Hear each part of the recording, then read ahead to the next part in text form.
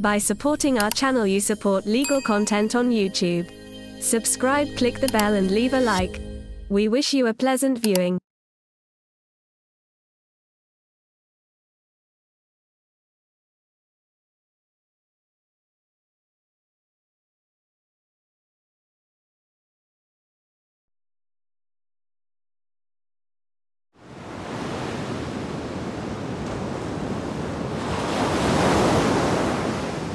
In the middle of the roughest ocean on the planet, surrounded by thousands of kilometers of salt water, there hides an ancient jungle.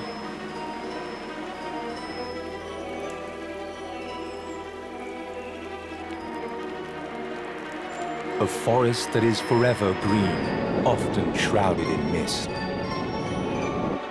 It scales the slopes of old volcanoes to trap water carried in the clouds.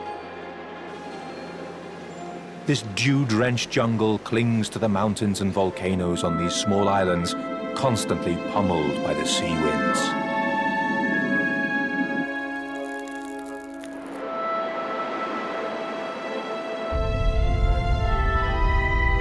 These are the oldest rainforests on Earth, the remnants of a lost world. Today, they're inhabited by some of the strangest and most elusive of creatures.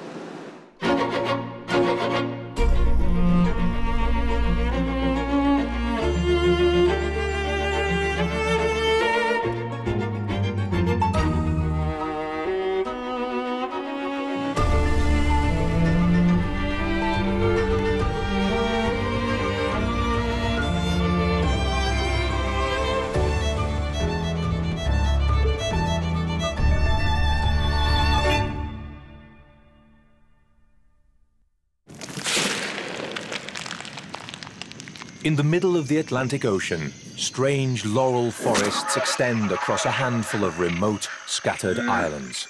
The Azores, Madeira and the Canary Islands are part of a region known as Macaronesia, the Happy Islands.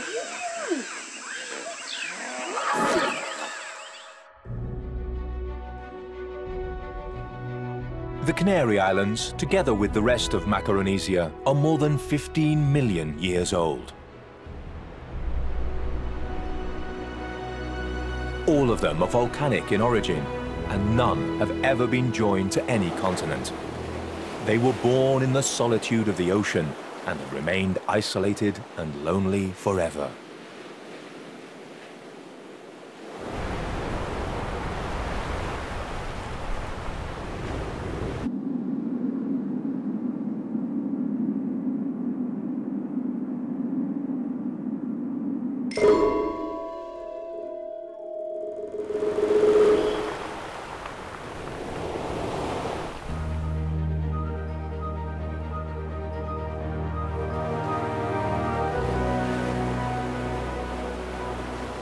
When these islands emerged from the sea as a result of volcanic eruptions, Europe, North Africa, and much of the rest of the planet was blanketed with an enigmatic subtropical rainforest.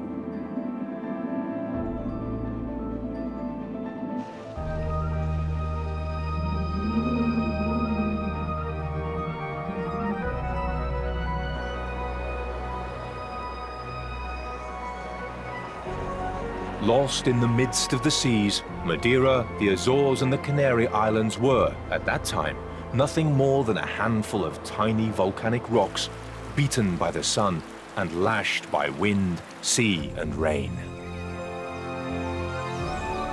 But it was not long before the 20-million-year-old forest of the mainland would conquer these remote Atlantic islands. 15 million years ago, ocean currents and animals carried seeds from the major continents, arriving by chance on these small islands far from their native shores.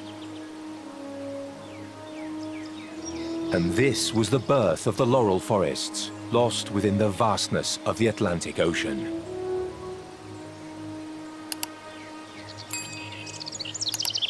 While glaciation was changing the climate of Europe and North Africa became a desert, the forests in the Azores, Madeira and the Canary Islands stood strong. In fact, the laurel forest is considered a fossil forest. Here, about 25 species of trees that have barely changed in all that time survive to this day. It is a window into the tertiary period, a trip back to the landscapes that thrived on the planet 20 million years ago. But how is it that they endured on these islands? What allowed them not only to survive, but to flourish in such remote places? The answer is in the wind and the sea.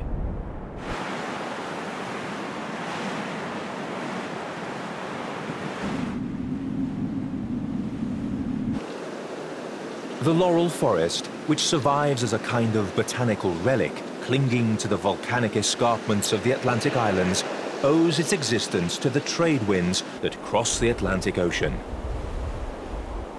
Winds and ocean each bring the moisture and the correct temperature the forest needs to survive.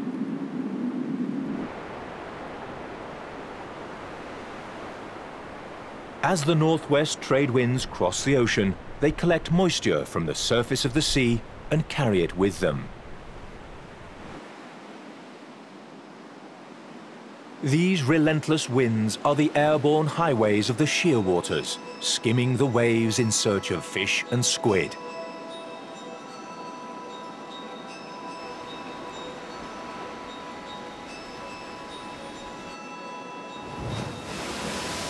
These seabirds nest and breed on the loneliest islets and islands of the Canaries, such as the Chinijo archipelago, where they land under the cover of night.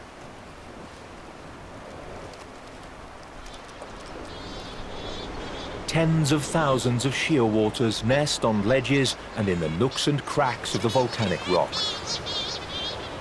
They find their young in the darkness, bringing them a feast of fresh fish.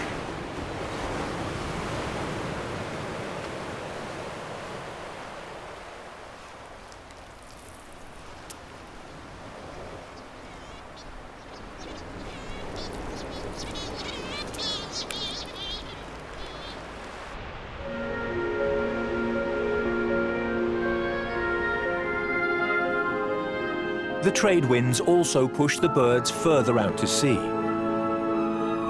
They're responsible for the westernmost colony of Eleonora's falcon, found on the island of Alegranza.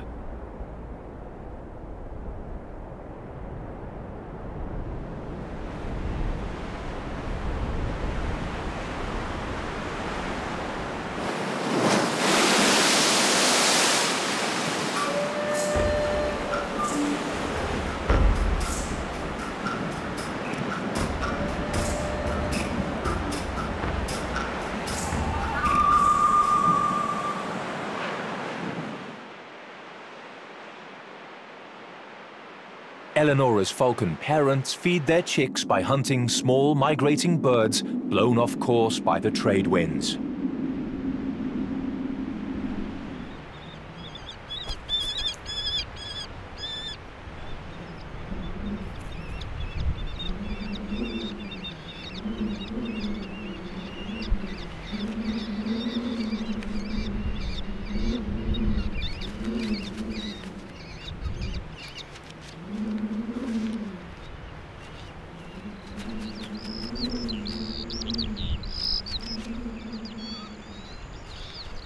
These sea hawks make use of air currents to climb hundreds or even thousands of meters in search of food.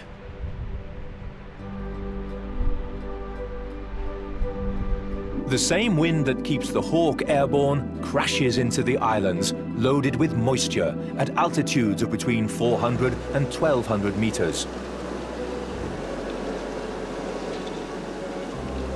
Wet and cool, these winds batter the volcanoes of the Canaries without mercy.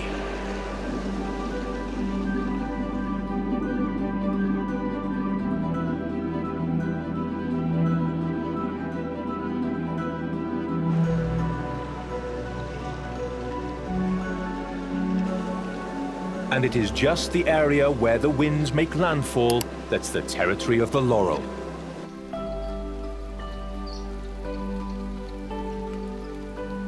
With humidity close to 80% and annual temperatures between 15 and 19 degrees centigrade, the conditions are perfect for this primeval forest to thrive.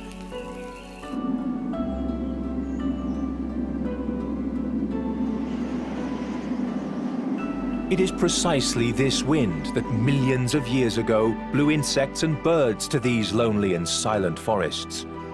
As a result of their isolation, new animal species originated there. On remote islands, far from any continental influence, the number of endemic species is very high. This is the case of the Canary Islands. Plants and animals that colonize remote islands tend to differentiate rapidly.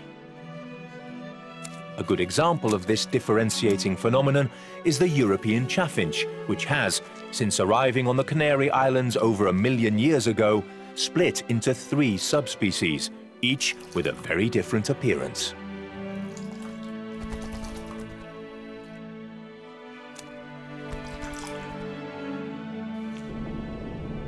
These forests offer a great wealth of unique plants.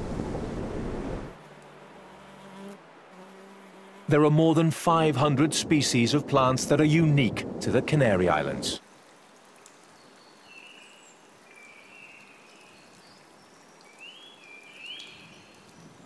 What's more, the islands preserve an ancient world with trees that have not changed their appearance in millions of years.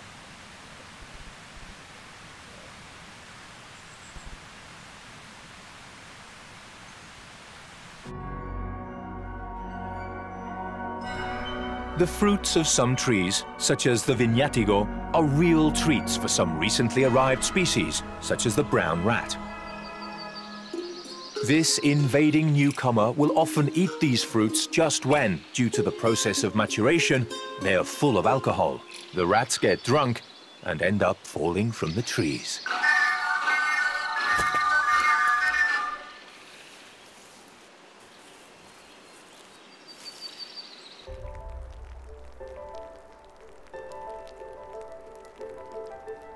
Although far from the tropics, this jungle shares many similarities with tropical rainforests, such as the density of its foliage that barely lets the sunlight pass.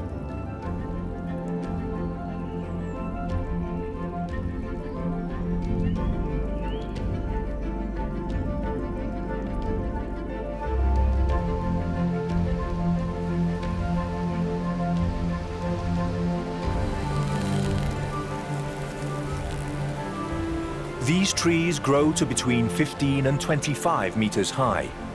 The forest floor below, as well as the branches and trunks of the trees, are draped with lichens and mosses.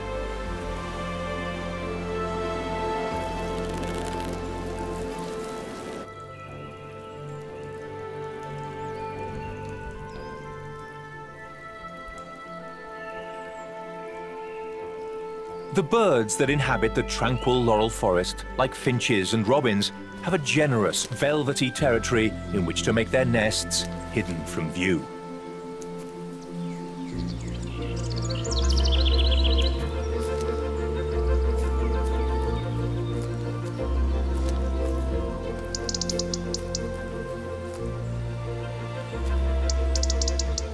These small birds are used to the frequent rains that lash the laurel forest. But here, there is another kind of rain, one that doesn't fall from the sky. The unassuming carpet of mosses and lichens that the robins visit play a role of vital importance for the laurel forest. It is responsible for trapping moisture from the clouds, a phenomenon known as horizontal rain.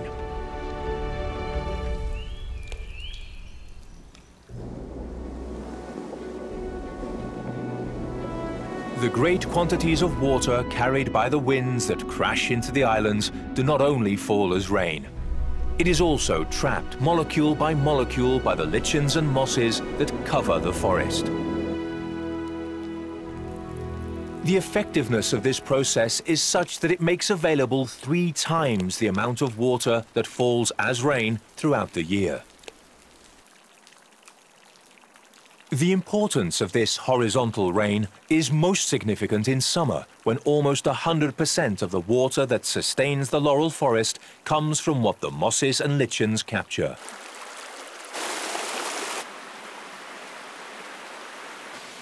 Thanks to these humble plants, streams keep bubbling and puddles where Bolle's pigeons drink and bathe are maintained. Bolle's pigeons are unique to the Canary Island laurel forests. They are shy and elusive birds, and almost the only time they can be observed is when they come to drink at one of the few puddles that survive the summer drought.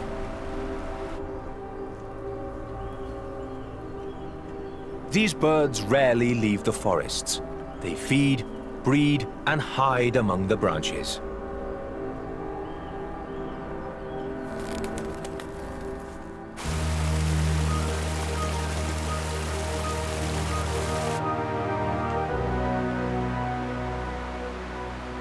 In this lost world, everything is connected. It was the wind that brought everything to these happy islands, and plants and animals are closely linked.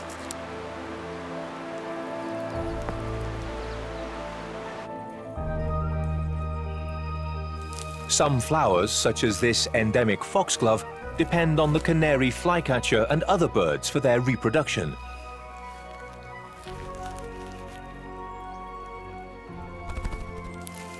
The coming and going of the birds in search of nectar results in efficient pollination year after year.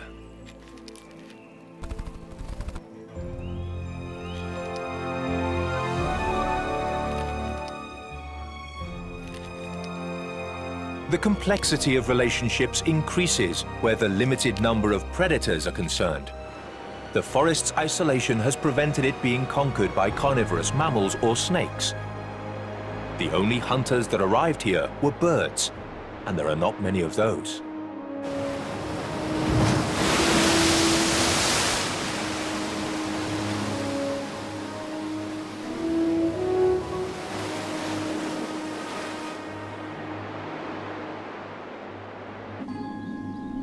The Eurasian sparrowhawk has evolved into a subspecies that is a little smaller than its continental cousin.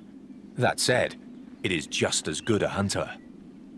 Sparrowhawks hunt within the forest, tracking small birds that flit between the trees. Flycatchers, blackbirds and blue tits are their usual snacks.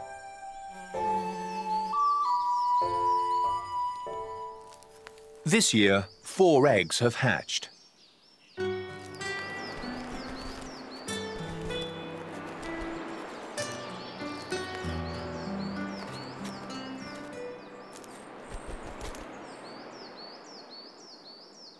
Such a reduced population of birds in the laurel forest cannot support a large number of sparrowhawks. And bringing up 4 chicks every year is a very labor-intensive task. It's possible that not all of them will survive.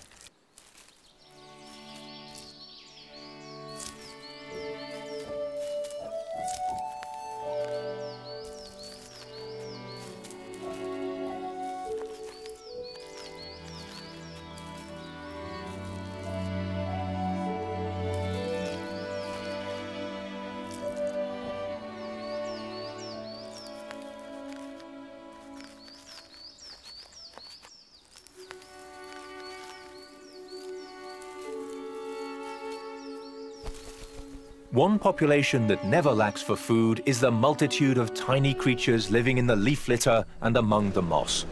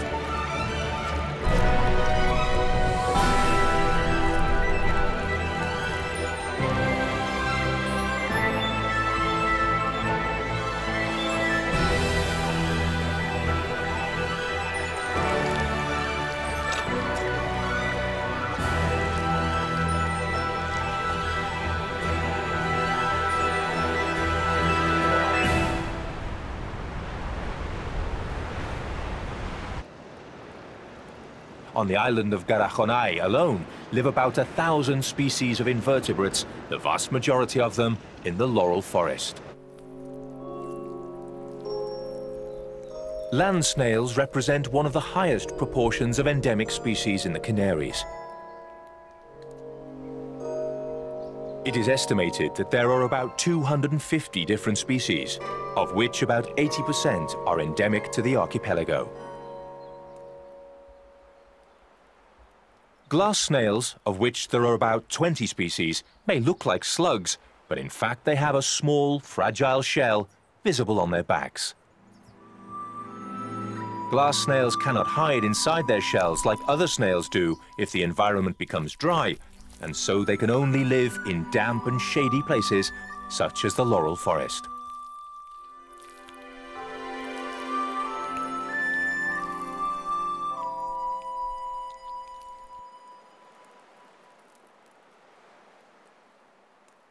The laurel forest is also home to another unique pigeon.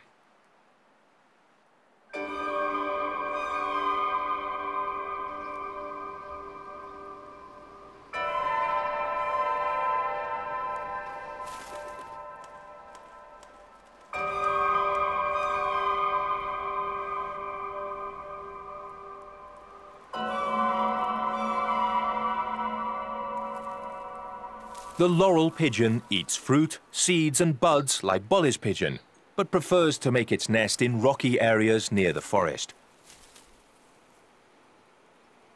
Of the birds that live in these mist-draped woods, blackbirds and the two endemic pigeons are especially important in the forest's continual propagation. This is because only they are large enough to be able to swallow the fleshy fruits of the trees and then regurgitate the seeds intact and ready to germinate.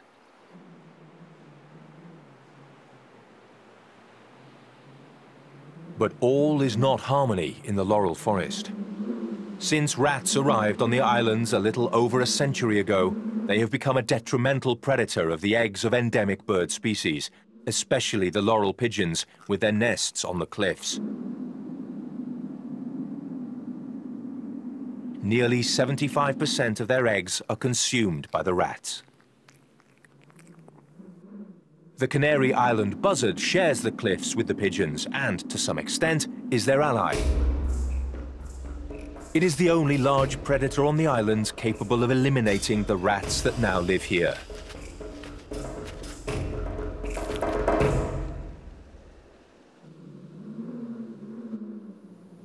The fledgling buzzards feed on the rats and also on birds and large lizards their parents find by patrolling the lower, warmer parts of the islands, a good distance from the laurel forest.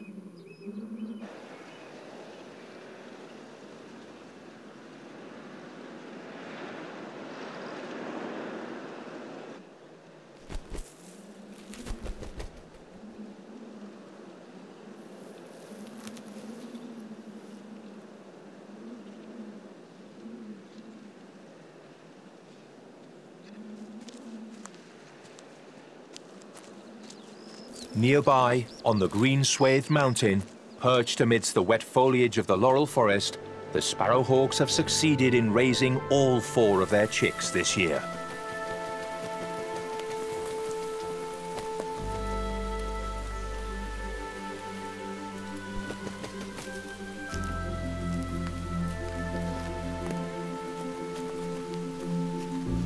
Under the dense canopy and among the forest branches, shrouded in clouds, millions of drops of water are trapped by the mosses and lichens.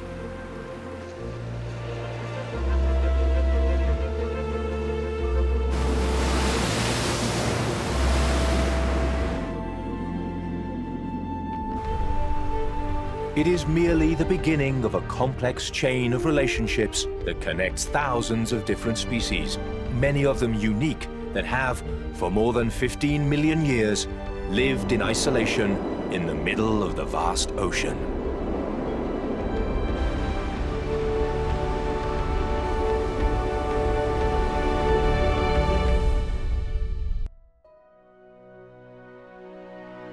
Thank you for watching.